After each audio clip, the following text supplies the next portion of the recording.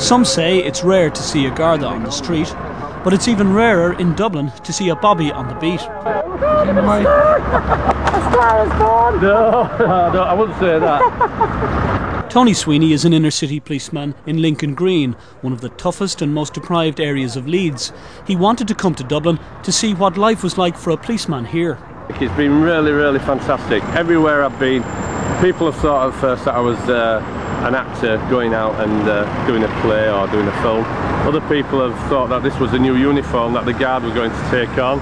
And some people have genuinely thought that they're in the wrong country and that they've got off the buses and they've ended up in London. Britain's Bobby of the Year, Tony Sweeney has a unique style. In Leeds, he writes to robbers who come onto his patch, warning them that he's onto them. His affable, personable style has been welcomed in Dublin. Fine man, she said he was. Lovely.